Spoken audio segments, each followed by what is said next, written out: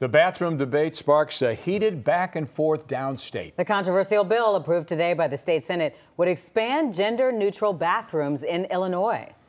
And Anthony Ponce joins us now with more. Anthony? Corey and Don, right now, the public gender-neutral bathrooms in Illinois are single occupancy, meaning one person at a time.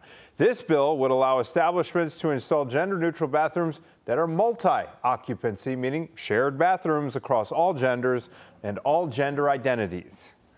This is woke, this is radical, and is out of touch with virtually everybody in both my district and your district. A heated debate on the Senate floor over House Bill 1286, which allows gender-neutral multi-occupancy restrooms to be installed in private and public businesses. Sponsors say it's about inclusivity and giving everyone a safe and comfortable space to use the restroom, regardless of sex or gender identity. But those opposed say it does the opposite. I don't want to go into a restroom where there's a man next to me washing my hands. Why on earth would any lady want a dude in their bathroom? Another Republican said when his 10-year-old daughter uses the restroom, he waits outside the door. I'm telling you right now, if a guy walks in there, I'm going to beat the living piss out of him. Yes! Yes!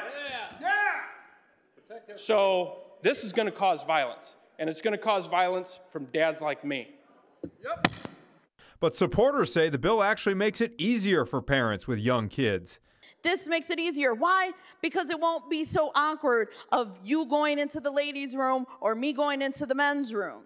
I have been asked about this legislation by hundreds of constituents who have written in and who have called and asked that we support this piece of legislation so that Illinois will step into the 21st century. Important to note, this is not a mandate. While the bill allows businesses to switch their restrooms over to gender neutral, it does not mandate them. After passing the Senate, it now heads back to the House. Dawn? All right, Anthony, keep us updated. Thank you.